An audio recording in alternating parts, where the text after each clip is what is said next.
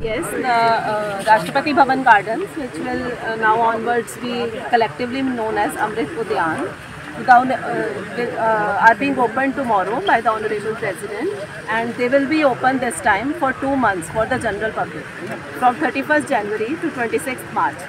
उसके अलावा हम लोगों ने स्पेशल कैटेगरीज़ के लिए कुछ दिन रखे हैं 28 मार्च से लेकर 31 मार्च, जिसमें अलग अलग कैटेगरीज जैसे फार्मर्स हैं, डिफरेंटली एबल्ड लोग हैं, विमेन हैं, उनके लिए एक एक दिन निश्चित किया गया है. And apart from that, this time in our main attractions, one is that we have 12 different varieties of tulips, and which you can see, there already some of them are in bloom and some will be blooming in different phases.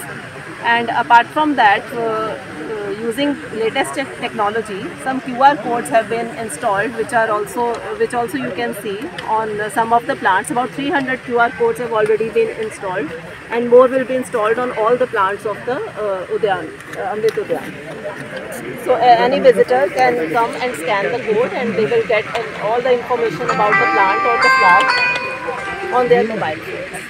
And also, apart from this, for the walking visitor, we will have a self-service kiosk which will be installed outside the gate number 35 in order to save the time of the visitor. Ma'am, earlier only allowing common public to the Mughal Gardens only. Now this year, are you allowing entire gardens, or are you changing any names of the gardens?